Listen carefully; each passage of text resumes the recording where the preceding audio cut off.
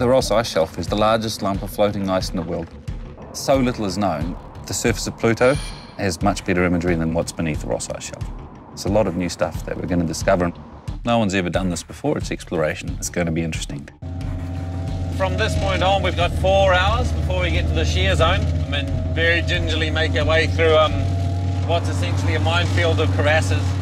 Knowing that it's my responsibility to make sure that everybody can get back to Scott Bay safely, it's a huge deal. But where we're driving to is pretty much directly south, which is where the storm system's going to come in from. I guess you're always hoping it's not going to be as bad as it's forecasted. It might blow out and we'll have reasonably good weather, but years worth of planning gone into these events, so getting moving and seeing how it goes is kind of part of how it has to work down in Antarctica. These Haglunds is pretty tough. They're tracked vehicles. They share similarities with tanks. They're really well suited for what we need them to do.